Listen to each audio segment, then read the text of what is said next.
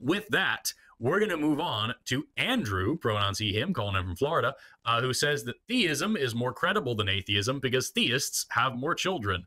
I have a million things to say about that, but who knows? Maybe there's a little bit more details in what you actually have to say. Andrew, you are on the line. How you doing, man?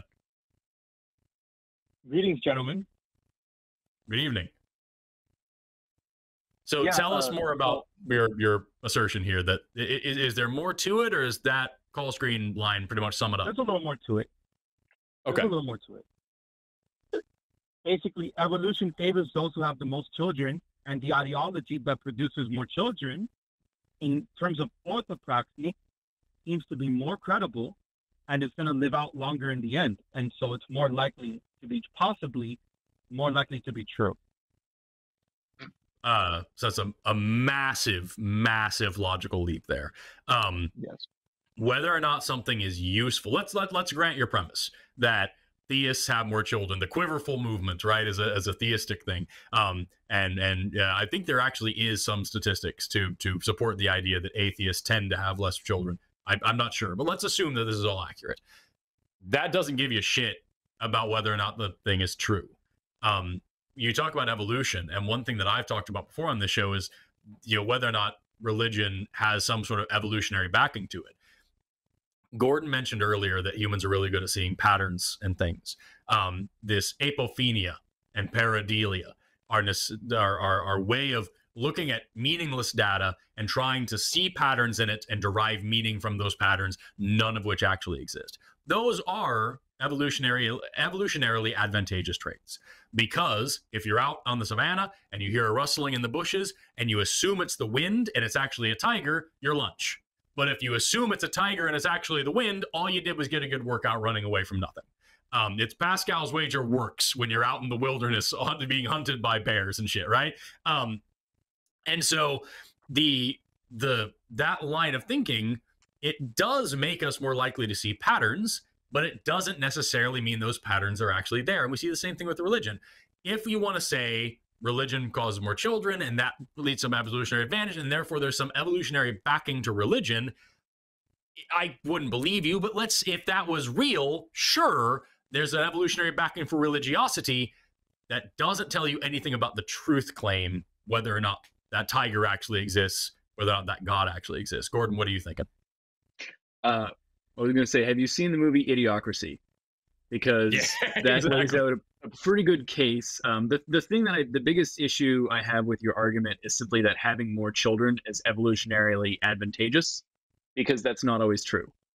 A lot of species make more children than is necessary so that they can lose some, and that has become an evolved evolutionary trait for stuff like rodents. But in a lot of cases, having more children is not better. And so with most bird species, I mean, like the blue-footed boobies or something on the Galapagos, they might have 2 chicks. Only one survives. They have 2, so that in case one dies, they've got an extra one. But ultimately, they will only feed and raise one child. So it's not, in that sense, it's evolutionary advantageous to have one more, but it's only because the other one's going to die. In the movie Idiocracy, I would make the case that lots of dumb people having lots of dumb kids leads to a dumb society that cannot then care for itself and fails in the most basic premise of trying to water plants with Gatorade, basically. So that's the thing, is it really, it's not just having more children, it's having more children that live.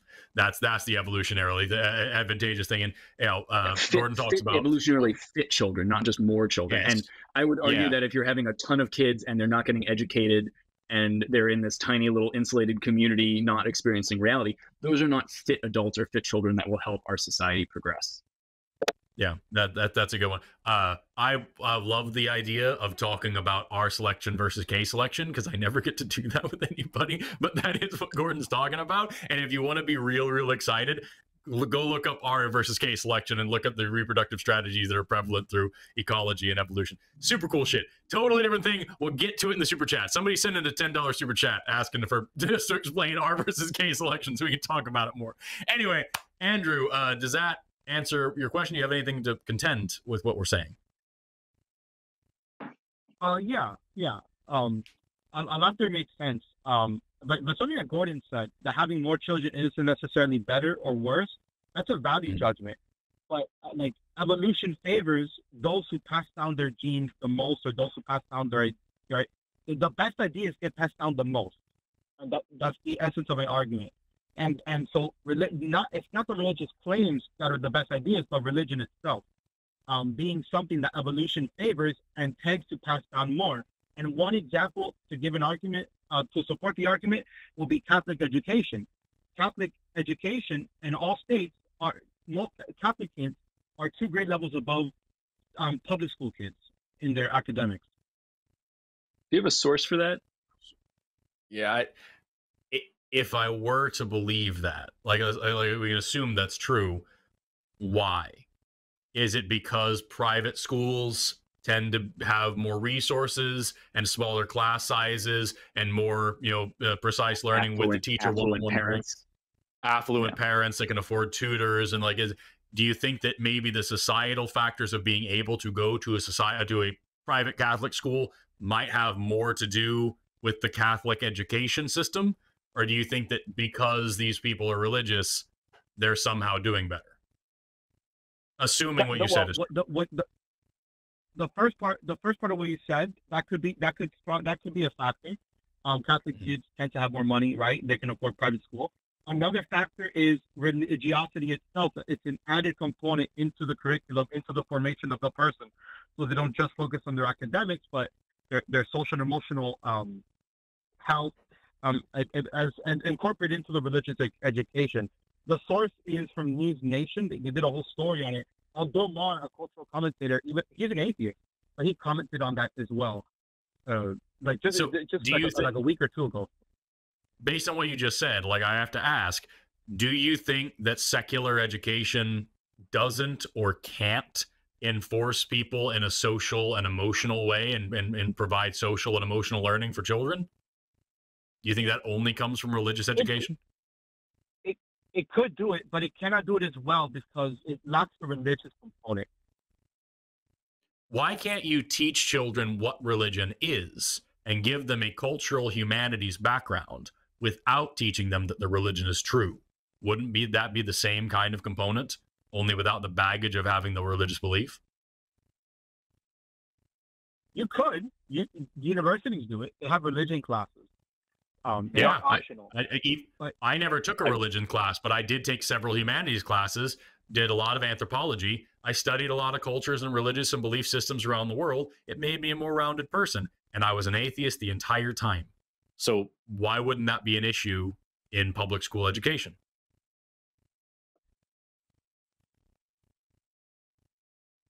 Because when you're integrating religion, you're forming a cultural identity. You're turning the person more into just a scholar. You're integrating the power of the religion itself into forming the person. And you could do it without it, like you're stating. But so are you arguing for religious based on the data? It sounds like you're arguing for indoctrinating kids with religion so that they'll have more kids and then create more adults that want to have more kids to also indoctrinate them, which again has nothing to do with evolution. It's simply a societal construct. So I'm a little confused about what your argument is here. Yeah, and let me try to get to my original point. Through orthopraxy, you can see that ideas are more likely to be true if they're more functional in the society. Whatever seems to be working seems to be the more true. That's the essence of my argument. Empirically, that is untrue. Empirically, that's not true. In testing, whatever airplane gets on the air, that's the one that works. But that's the math that's correct. That's a very different claim. Saying whatever works and is more prevalent in society must be true versus saying whatever airplane flies is a functional airplane are two very different things, and you're drawing a comparison between them that you needn't draw. Whatever works in society is whatever works in society.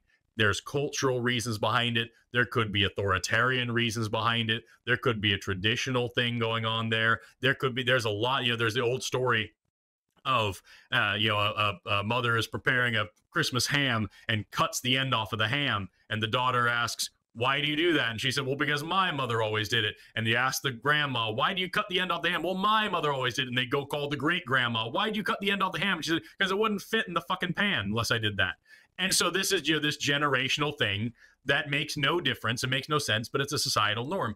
And it's the same thing with lots of things that we do in our society today. There's lots and lots of cultural practices that we have that have no real reason to exist. They're just things that we've done for a long time that we collectively assume are good manners. There's a reason why, in one part of the world, if you hand something to somebody with one hand, it's a much worse thing. It's disrespectful. And I believe it's in China and Korea. I think, I don't remember for sure, but there's a couple of Asian countries I know for sure that if you hand something to somebody with one hand, it's considered disrespectful. And you're supposed to use two hands. Does that mean that there's more value to handing something with his own two hands because everybody's doing it? And if not, why not? You know what I mean? It's the same thing here. Just because the traditional Jewish practice of putting water over your hands before a meal is a good thing because microbiology exists no matter what your religion is. Washing your hands before a meal and the efficacy of that practice tells you nothing about the truth of the Jewish religion. Similarly, whether or not you have a bunch of kids, which you can argue whether or not that's a good thing, has nothing, no basis, no bearing on whether or not the God claim itself is true. You're just making this massive jump here, and you've been making it the whole time, and I don't see how you don't see it.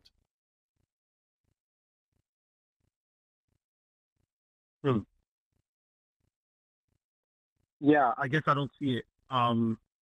So let me try this. The way you're framing, let's turn it the exact opposite way around and say that for some reason, more atheists are having children all of a sudden. All the atheists in the world have a big old orgy and have lots of kids. Do you stop believing in God because it's more prevalent to have children when you're an atheist? If atheism produces a more functional society, then I would have to say atheism has more credibility to it than God. So it's probably, I have to lean more towards atheism than theism. Okay. Andrew, do you think we have a functional society now with looking at where we're at politically, economically, climate-wise? Are you happy with where our country's at right now? Because we are living in a patriarchal religious society, and that has been the overarching, foundation of America. So if you're happy with the way things are right now, then that is true. But if you're unhappy with any aspect of the way that things are right now, then that is empirically not true, just from a logical standpoint. Our society is a melting pot. I don't know if it can support secularism or religiosity. It seems to have have we ever had an atheist president? No. So it seems so full on that. Religion in name, though, that they're not very. There's rarely have we had a devout president. Like they're mostly like, okay, yeah, religion. I believe in God, but in their lives they're mostly secular. That's the complexity. Right. That's what I mean. The thing that I'm grappling with here the most is you're saying that religion makes your society more functional, and we have this amazingly functional society. But when you compare the United States, which is a deeply religious nation, to any secular country, pick your favorite, Norway, Sweden, Finland, Japan, whatever. You pick any of these more secular countries. They do better than us in pretty much every conceivable metric. The United States has more prisoners per capita than any country in the history of the world. We have the least free, the most incarcerated population. 25% of all the prisoners in the world are prisoners here in America. Is that a functional society to you? These other secular countries have lower incarceration rates, lower teen pregnancy rates, higher rates of education, better rates of higher education especially. They have lower suicide rates. Citizens report overall more happiness, lower rates of obesity, lower rates of drug use. All of these magically amazing things that we strive for here in America are reality in more secular countries. And here in America, we're squalling in the mud, and we're all religious. So where are you getting this idea that we're somehow more functional, better society because of our religiosity. That the data don't or that a more religious society would be even better. Look at some of the most religious like countries in the world. I'm not going to point fingers at anything, but there's a general whole middle part of the world. There's a lot of very religious people that are ruled by the religious minority, and those countries are not doing better. In fact, they're probably doing worse. Right. So how do you grapple with that? Forrest was doing. Yeah, I appreciate what Forrest was doing. I kind of wasn't seeing the gap, so he's kind of using the logic of my argument and giving counter examples. I do appreciate that. It's making it easier to understand. He's looking at the flaws of American society, and so I would simply say that America is the world's reserve currency. It has the most influence over the entire world. But I don't know if they're more religious or more secular. That's why I can't really. It's too complex to say it's more religious or less religious. 80% of kids are in public school. That's irreligious. So, I don't know. Hold on there. I've worked around public schools for most of my life. They may be secular by law, but I promise you they are not secular in practice here in the United States. And even if they were, those kids still have lives outside of school. And right now, I live in Oklahoma. I've moved several times here in Oklahoma. I have never once, including right now, lived in a part of Oklahoma where there weren't double-digit churches within walking distance of my house. So, like, we live in a very religious society here. And yes, it is a melting pot. We have a heterogeneity of the religions that are here. But we are very, very religious. And evangelical Christianity is the dominant religion both in our political and our social landscapes. So for what you're saying to make any sense, it would have to stand to reason that secular societies score worse in all the metrics that I talked about, and that theocracies are actually the best, most functional, stable societies in the world. And I don't think that you would be willing to say that with a straight face. I hope you wouldn't. No. I know failing theocracies and. Right. So, like, if what you're saying is true, wouldn't it make sense to then also say that theocracy would be the best form of government?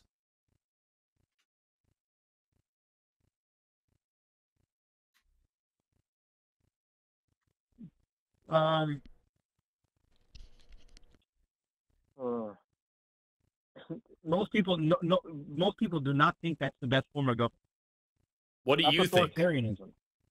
What do you think? Is theocracy the best form of government? The best form of government. No. Why not? No. If enforcing the religion, if everybody has to be religious and the education is religious and includes all these things, and then they all have lots of kids because it's a Catholic society and you're not allowed to use contraception or whatever the hell else it is, it doesn't have to be Catholic specifically, wouldn't that be better? Wouldn't that be the most functional society? We've already tried that. I'm asking you, if what you're saying is true, wouldn't that be the logical conclusion of what you called in to argue here?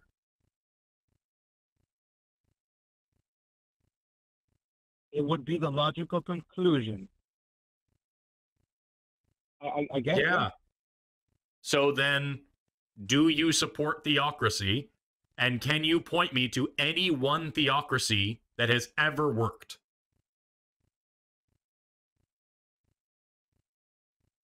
In the modern age, Saudi Arabia seems to be working. But is Saudi Arabia is that really what you want to use as your example of a society that's working? Are you aware of their human rights violations and the role of women in society? It is extreme. It is an extreme form of authoritarianism. It's probably one of the most extreme governments in the entire world, and they kill journalists on a regular basis. So I'm just looking up. I just found, like, this is the first source that I found. It might not even be a good source. Who knows? But this random Google search is saying that Saudi Arabia is more of a monarchy. Iran is specifically supposed to be a theocracy with some democratic elements. What I was thinking about, the biggest sort of main theocracy in the world.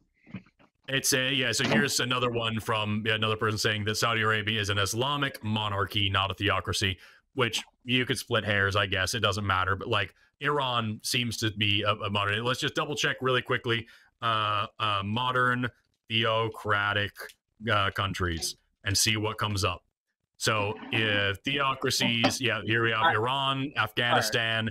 It says Armenia. I don't know about that, but do these sound like the kind of countries that you would want to live in that are being super successful?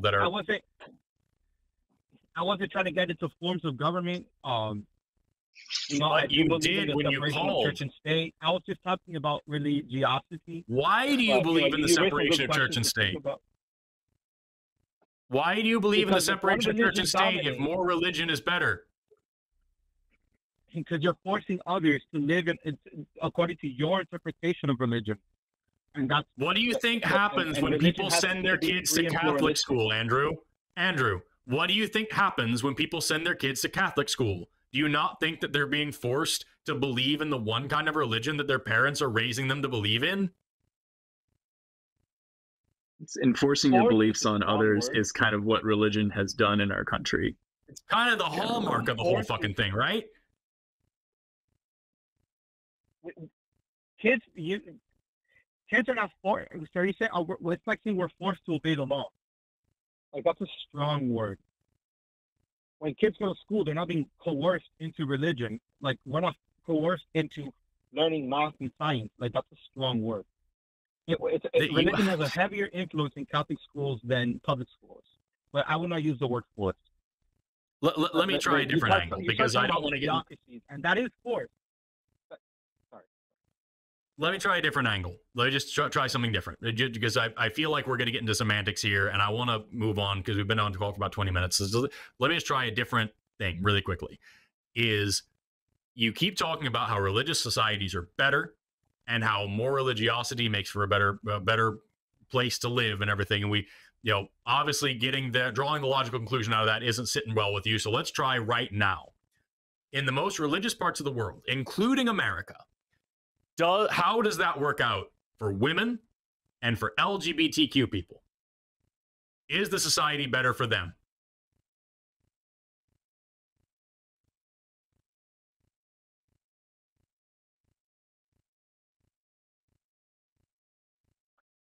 Society is society better for them?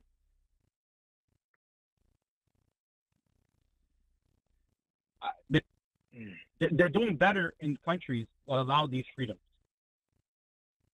And is the allowing of those freedoms a religious practice or a secular practice? It's a secular practice. So what are we doing? There are religions that are progressive. There are religions that are progressive. Religion can be progressive and fight for... Are you advocating for any of those? Convictions.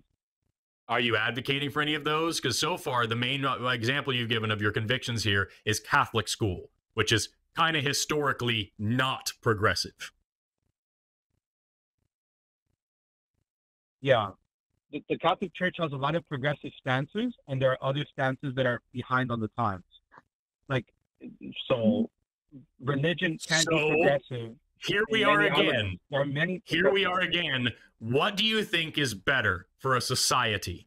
Is it the religious one that says, this is what the book says, this is what the leaders say, this is what we've been doing for thousands of years, it's gonna be this way, and maybe someday, kicking and screaming, we'll drag it into the 21st century and it'll eventually get more progressive? Or do you want to live in a society where the laws and the regulations and the way that we do things is thought out and argued and debated and discussed and, to steal the line from Richard Dawkins, intelligently designed, where we actually come up with this together in a secular way? Equitable. Everyone should have an equal shot, and people shouldn't be risen above each other because of their status one way or the other. Like, do you think that maybe that secular... Do you think that secular society is better? Because I'm trying to ask you, and forgive me, I know I'm rambling a bit. I just want to make sure I really drill this home so there's no misunderstanding between us. Do you think that the secular society that thinks these things through and gives everybody the same opportunity, the same rights, the same privileges, the same protections is better? Or do you think that a more religious society is better and that somehow will become progressive eventually. And Saudi Arabia is an example of a great flourishing society of progress. What do you think?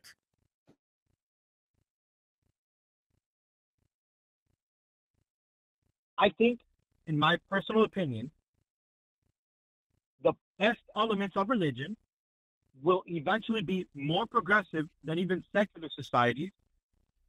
Also, because of secularism, they will adopt the best practices of secularism, and religion will make it better. And I think it's a friendship that goes hand in hand. And I think the best elements of both, that's what's winning out at the end. That's my honest answer. Because I also feel like communist China, they're super secular and they're horrible, right? Yeah, yes, you're right. There are secular countries that are horrible. You can point to evil atheists all day long. You cannot point to evil atheism. You cannot tell me any good thing that a religious person can do or say because of their religion that an atheist could not also do or say. However, you can come up with you should be able to very easily come up with dozens of examples of evil, hideous, heinous, antisocial, terrible things that a religious person would do because of their religion that an atheist would never do because of atheism. No one's ever gone out there and committed mass murder or bombed a bus because they're atheist and they wanted to prove atheism. That doesn't make any sense. And like, China's also not a great example because it's so secular, because everyone just follows the CPP. That is the religion, right? The Communist Party. They got rid of religion, there. So there would be no competition for that authority. It's like with Stalin. You know, you come into a situation where the people believe that the leader of the state is a minor god. You'd have to be stupid to not take advantage of that. So like, it's the same. What's blowing my mind the fuck away, Andrew, is that like earlier on you talked about Saudi Arabia, and I looked it up. You know, this is from Amnesty International. Last year they committed 148 let's see here. Sorry, these human rights violations, executing 81 individuals a day, the largest mass executions in years. Like there's like I'm looking up like just lists, scores of human rights violations here, and it's because this is a religious country that's following religious law, that's hurting people because of their religious beliefs. You don't find that in a secular worldview.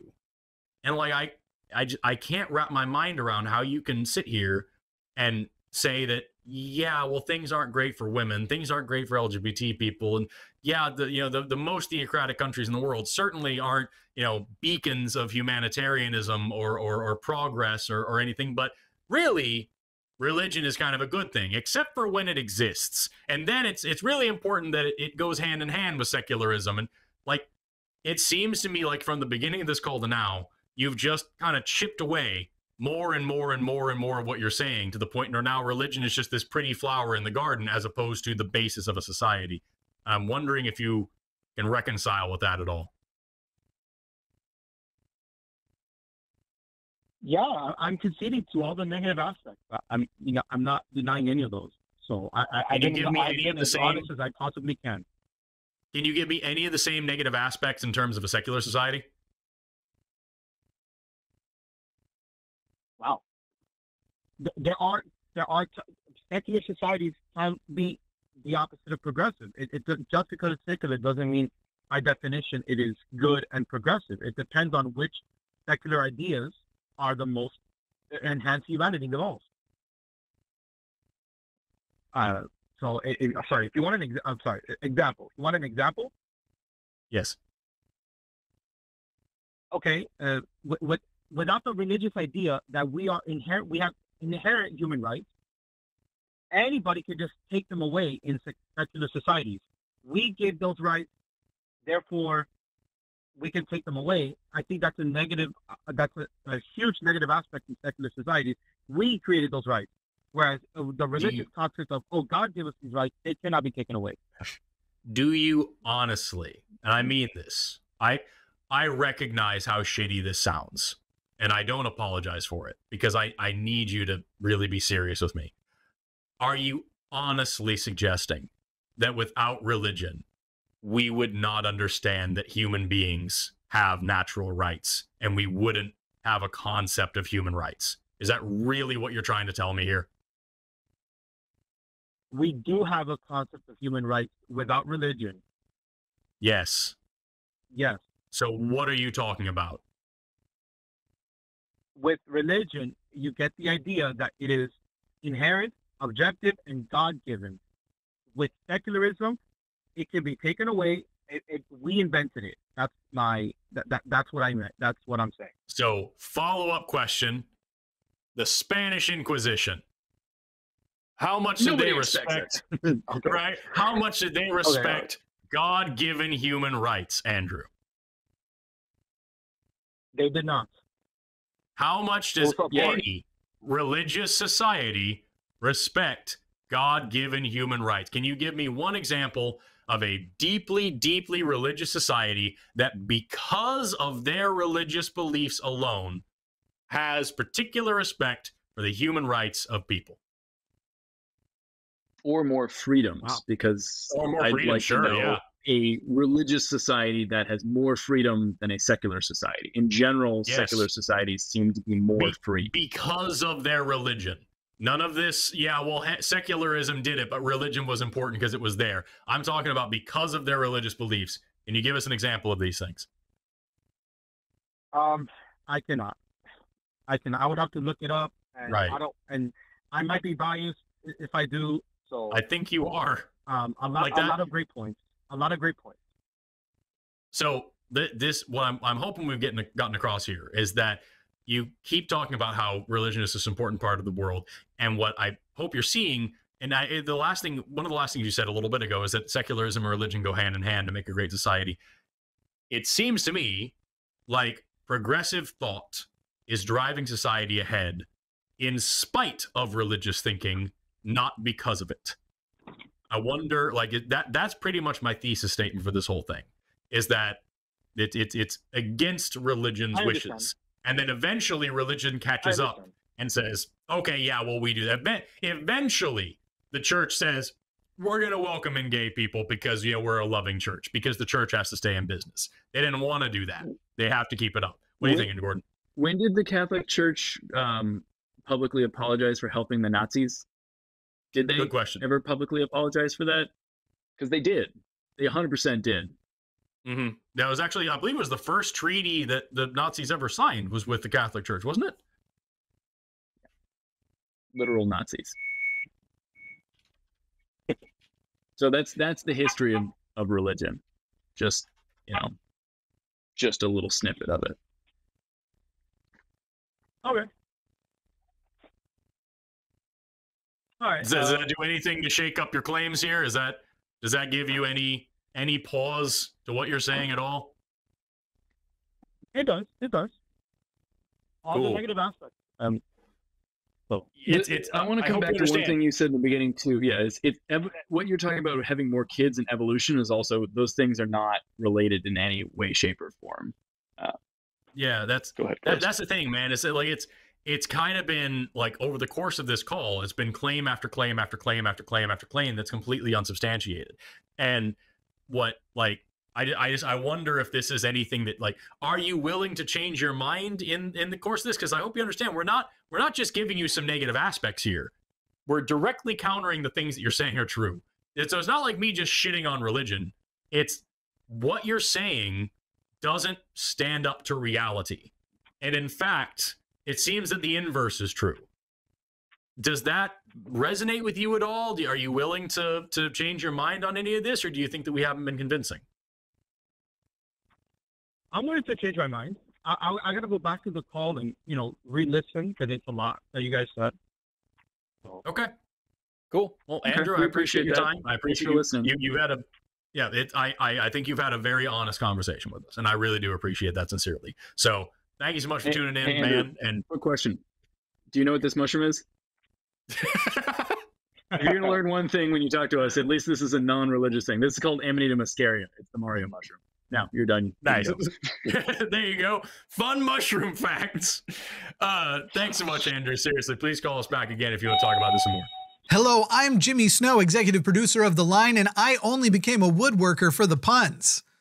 That's not important. If you would like to support this channel, you can do so on our Patreon or as a channel member, and you can actually support specific shows and specific hosts in special tiers on those. Check those options out. Also, you can leave a super thanks and get a little highlighted deal. But if all else fails, you can always you can subscribe and leave a comment. Now, here are some suggestions because I don't care about the algorithm. I am the algorithm.